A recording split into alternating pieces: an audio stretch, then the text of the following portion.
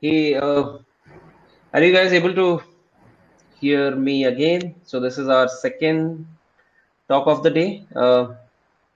Okay, awesome. So this Rashita will be talking on how we can create a router using vanilla JavaScript. So over to you, Rashita.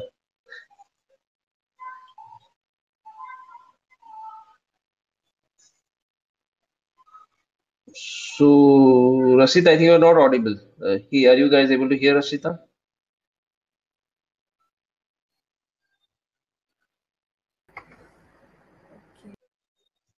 Yeah, it's fine now. So what you can do, Rashita, for get a better bandwidth, you can stop your video and you can just be on audio and screen share. Is it better now? You can hear me? Yeah. Yes. Okay. Hey guys, are you able to hear Rashita? Yes. Okay. I see thumbs. Amazing. Okay. Yeah. You can go ahead, Rashita.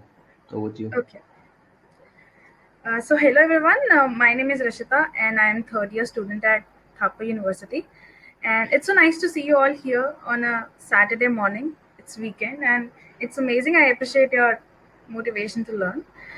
And this is going to be my first tech talk, so I'm quite excited for the same. Yeah, so let's start. I'm presenting my screen.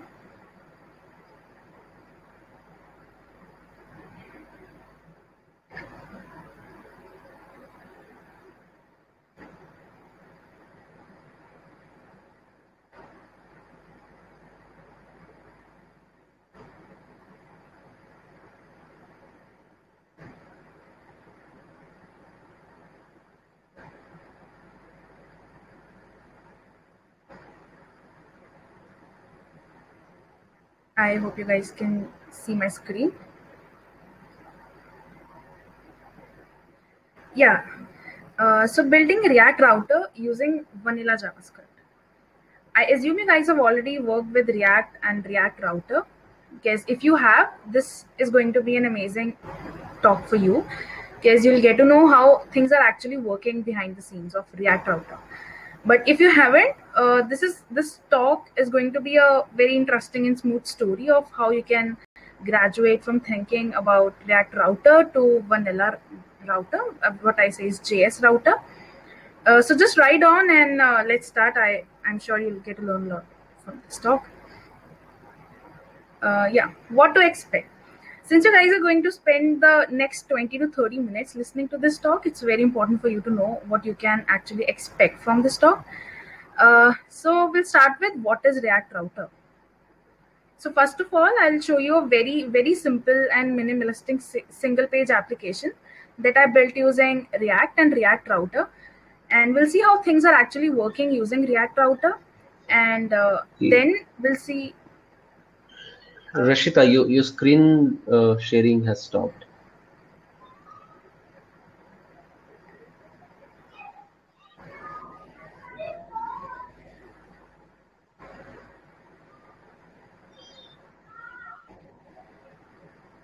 Is it Yeah. fine now? Yeah. It's fine now. Yes. It came up. Thank you. Yeah. So then we'll see why do we need router at all, and then we'll implement React router using vanilla JavaScript. A little bit about me. I've already told I'm third year student at Thapa University, and I'm going to intern at Salesforce next summer. Rashita, looks like when you are putting on a presentation mode, your screen share is getting stopped. Okay. I'm sorry for the inconvenience. This is fine now. Okay. Yeah. Okay, I'll not present now. So yeah, a little bit about me. I'm going to intern at Salesforce next summers, and I'm a graduate from UG Camp. If you don't know about UG Camp, it's a boot camp. If you're very serious about, I guess it stopped again.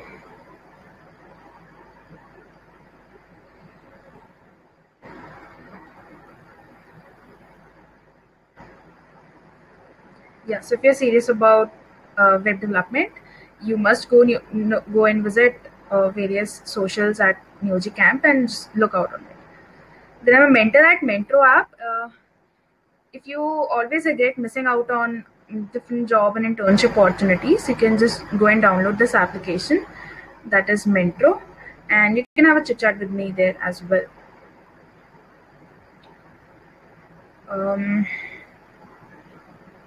I guess there's some issue and I'm not able to share my screen.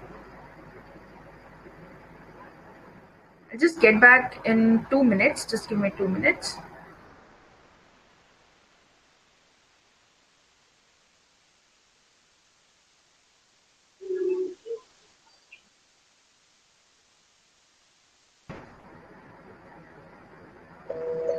Hey Rashita, maybe you can share your entire screen so that when you do a switch also we can see it.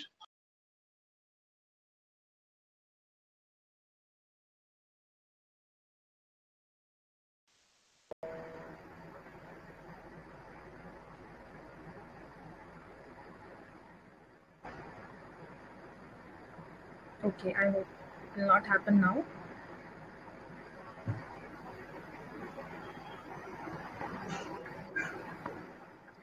Yeah. So I'm a front-end developer and a technical writer. So whenever I learn something new, I always find it better to write it down as in a form of article or something, because it gives me even deeper knowledge about the topic. So okay, let's look at a very simple single page application that I built using React, and we'll see how things are working there. Yeah. So this is a very simple application. This is a nav bar which has 3 links to it, 3 buttons to it, you can say: home, about, and then contact section. And this is the rendering section where the component will get rendered. So let's see how this is working. This is the navbar section, which has 3 links to it. First one to home, then to about, and then to contact. And then we have this route section, and we'll see how this is working.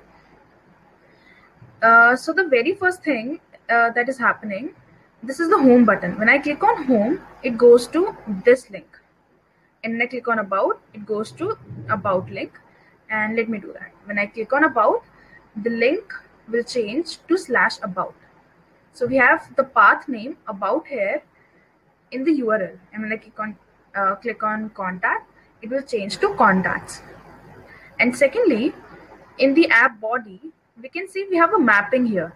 If the path name, it will check the current path name. If that is /, it will go and render the element home. And from where is this home coming from? These are all the elements or all the components I'm importing from pages. Yeah. See, this is a very simple component that it's just saying it's home page. So when I go to home, it says it's home page. This is a very simple component. And yeah, these all are just simple components that I'm using in here. And this is the mapping that is done from the URL to the component that is to be rendered. And this is how simply we do things in React Router. First, we change the URL, and then that particular component gets rendered. Let me directly change the URL to /about and see what happens. So in the app body, we'll see that the current path was /about, and this mapping will tell the component to be rendered is about component, and the about component gets rendered. Now this is how this was working. Secondly, now this is a very common question. I was taking interviews a few days back, and I asked this question to some people, and the question was, can we make single page application using vanilla JavaScript? So basically the original question was, why do we need React Router? Why do we need React at all when everything can be done using JavaScript? So a lot of people said that with JavaScript we cannot make single page applications, and this is very wrong answer. We can make single page applications using vanilla JavaScript, and I'll be doing that right now. So let's move to the code using JavaScript. And okay, just a second. Yeah. So this is a very simple HTML file which has nothing but 3 buttons, see home, about us, and blogs, which are doing nothing when I click on them, because we'll be adding the functionality now. And then I have a div class root, and root will be the actually the part where I'll be rendering different components. When I click on about us component will render. When I click on blogs, then blogs component will render. And then I have a script, that is app.js here. Yeah, in the app.js, I have a query selector for the root element, which was the div where I will be rendering different components. Then we have query selectors for all the 3 buttons, because we'll be using that. And yeah, here we have these 3 components. So the first thing we are going to do is, when I click on home, let me show this with a very simple. Yeah. So this is what we are going to do now. I have a global variable that is named component to render, and it will have the value to the component which I want to render. So when I click on home button, it should change the value of component to render to home. When I click on about, it should change to about, and when I click on contact, it should obviously change to contact. So why do I need this global variable? I'll be checking the global variable and rendering the corresponding component to my web app. And this is how we'll be beginning actually, and finally we'll graduate to the URL as well. So okay, so first of all I have home button dot add event listener.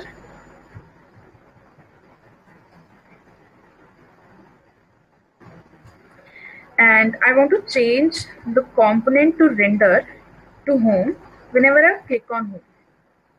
And similarly, I'll have all the 3 buttons here.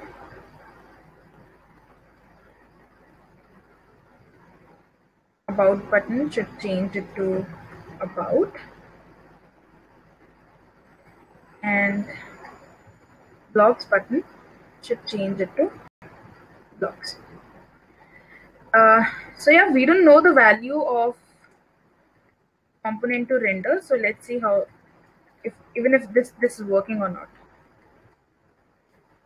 And to render.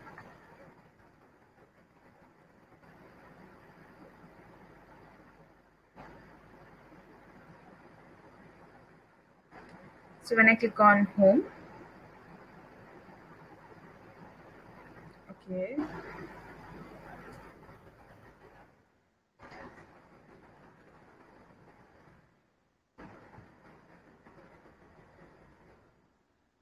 I didn't save. Oops, my bad. So when I click on home, home is getting rendered. So that means this is coming here. So this is working fine. Okay, so after changing this, what I need to do is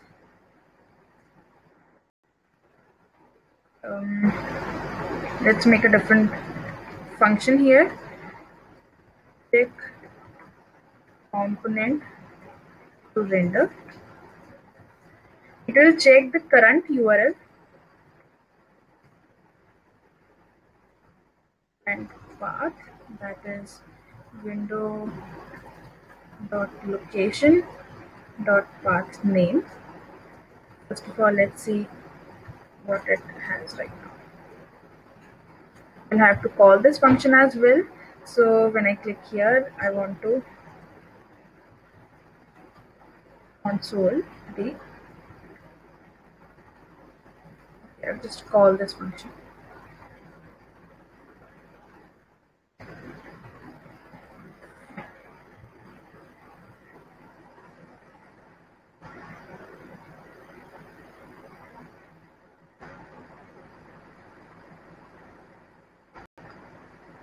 See, the path name is slash, because this is about this is simple home, and it's simple slash. So what do we need to do with this current path is, we need to render the corresponding element to it. If the current path is simply this, then I want to inner HTML should be equal to home. That is, what does this mean? It will return this thing, and then this will be the inner HTML to the root element we had here. See, we had the root element here, and I'm adding the HTML dynamically from this function. We'll have to write if the current path is /about,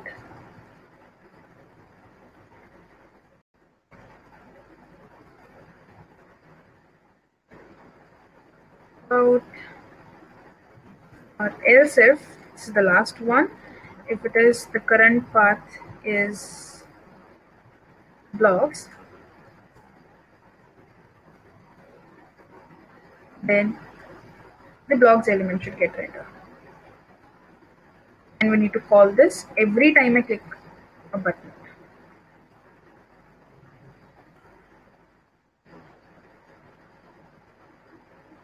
After I change the component, so it should be below this.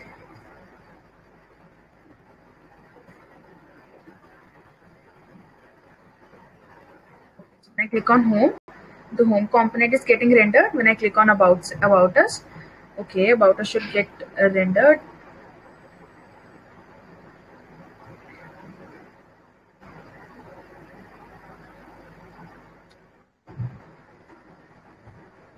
Blocks.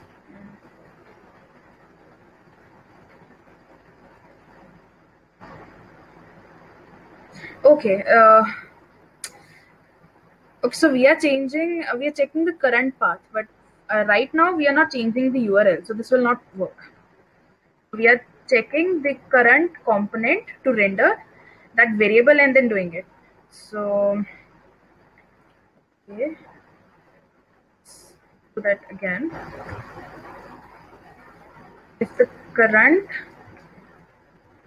component to render is home, then home should work.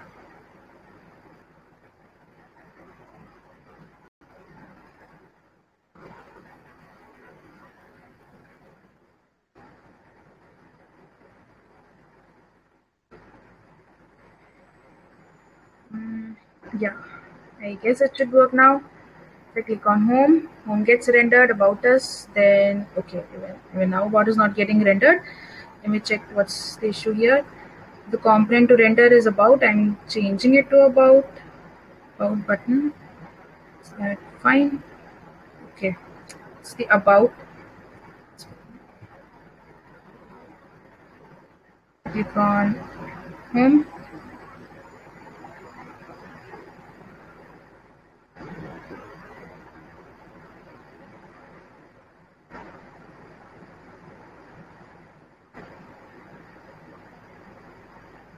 If I click on blogs, then blogs is getting rendered. But why is this about not working? The component to render is equal to about, then is it about us? Yes, the component is about us. Fine.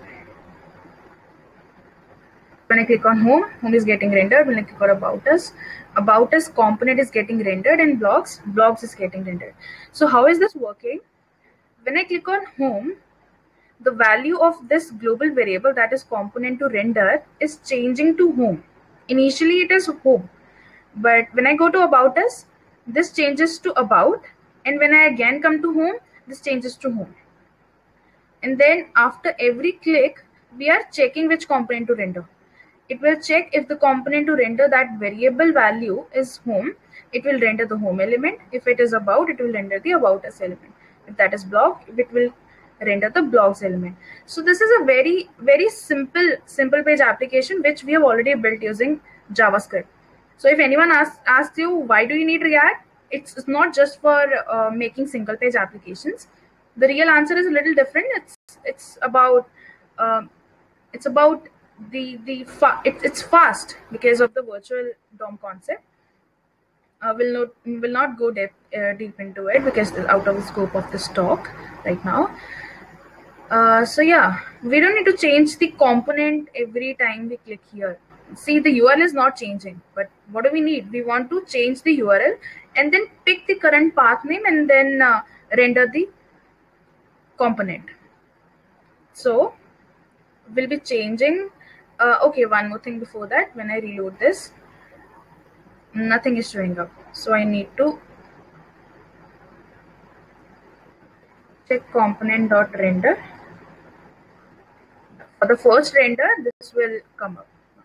It's working fine now. Okay. So now I don't want to change the component as such. I want to change the URL. And to change the URL, let's make another function and let's say link.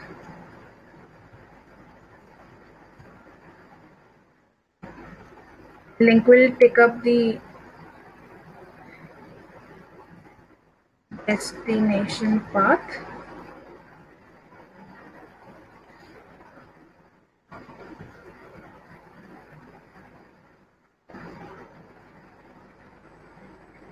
And we have window.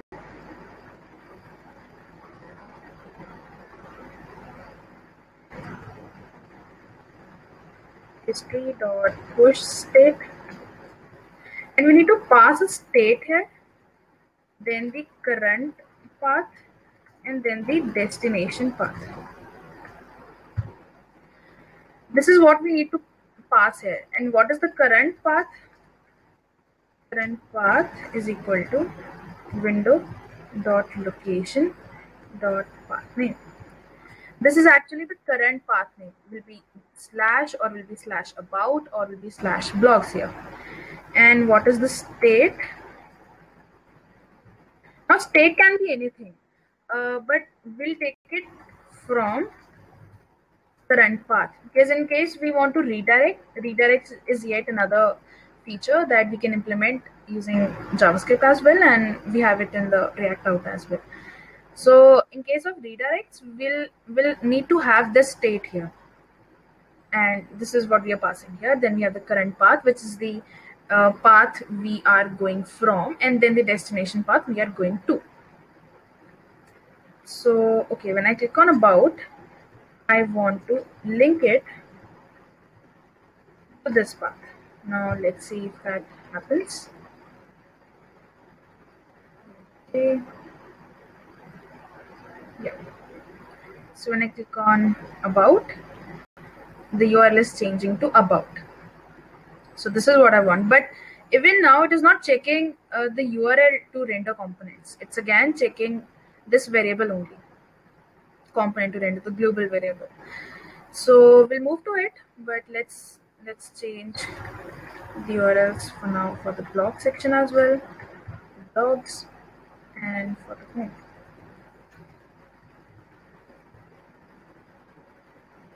Okay. And now what is happening when I click on home, when I click on about, or when I click on blogs?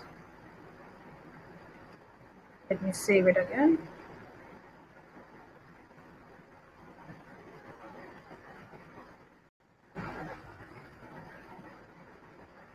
When I click on home, it's slash. When I click on about us, it's slash about. When I click on blogs, it's slash blogs. So now I want to check the current path. This is what we'll need now. I'll check the current path from the URL and then see if the current path is slash. I'll render home. If the current path is slash about, I'll render about us, and if it is slash blogs, I'll render blog section. Let me comment this out now.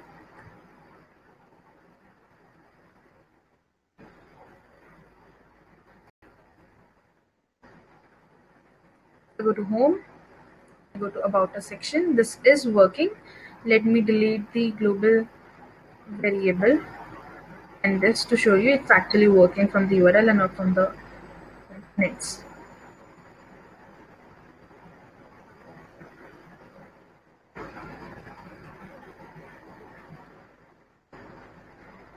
Yeah, so it's working. So when I click on about us, it will change the URL first, and then it will check which component to render. Inside which component to render, it will take in the current URL, and then it will render the element or the component that is corresponding to that we have mapped in through that. Now, yeah, this was the basic version of React Router, which we have already built using JavaScript. So let's see, this can be expanded a lot and we can add so many things in here. Yeah, so I took this link out. See if so we need to check a little bit things before we actually say that we have implemented it right. If the current destination path is equal to the destination path, then we need to return. We don't need to push the state to the history. What is this doing?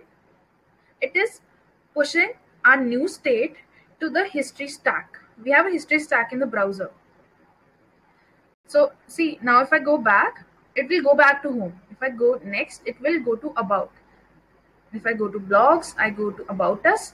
I'll go back, I should go to the blogs, and here we are with the blog section. So, and again, if we click on about 2 times, I don't want to push that to this history stack 2 times. So I'm returning from here if the current path is equal to the destination path. Then we have check render, and it's, yeah, the main part is route here. What is route? In the app, I am simply just putting in, I'm mapping the URLs to the component that I want to render. And this is where it's going. I'm creating a new map, and then I am setting that path to the component that I need to render on that path. So this is a very simple thing. And then again, I'm putting in the link. A link is telling where the URL will go to, where the URL will change to, and this is the simple routing. And then we have more functionalities like auth, and you can do a lot actually with this. So let me show you. Just a second. Yeah, this is home. This is just to show that we can do the templating part as well. So when I go to about a section, it goes to about. When I go to blogs, it says you need to log in first. So when I click on login, it says you have logged in successfully, and then I can see the blog section. If I am logged out, and blogs is a private route, I will not be able to see the blogs until and unless I log in. So when I click on login and go to blogs, I can see the blogs page. So yeah, there are a lot of features that we can implement, and this code is already pushed to GitHub. So you guys can see it from there, and I am sure you'll learn a lot. And then, yeah, why is it important to go deep? There are a lot of frameworks. Some of you might be working on Angular. I work with React, and some other day, another framework will come up and it will be better than React or Angular or Vue. But the main functionality, the main thing, how things are working, it will always remain the same. So it's very important to know how things are actually working under the hood. Just remove all the abstractions and build your own version of things. Like I tried to build my own version of React Router. I built my own version of component library with React. And this actually gives you a sense of understanding that you know how things are working. You can implement them on your own without using any framework or any abstractions, and you can even build your own versions and maybe improve the existing versions. So yeah, it's quite interesting to go in deep. Yeah, finally, thank you for listening to me. If you want to have discussion about anything, you can ping me on Twitter, and this is my GitHub profile, or you can even mail me for anything you want. So I'll be stopping my sharing now. Yeah, and thank you, JavaScript Meetup, for giving me a chance to give this talk. Hey, thank you, Rashita. I think this was pretty good talk. I love when speaker shows up code and do a live coding. Live coding is not easy. I know, and you did that. I'm really glad for that. So I think people are asking for your GitHub link and all. I mean, you can post that Yeah, sure. uh, Just a second. here so that they can refer, or you can post in our Discord group also if you're there. This is my GitHub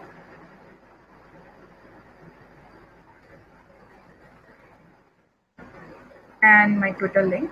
You can ping me anywhere.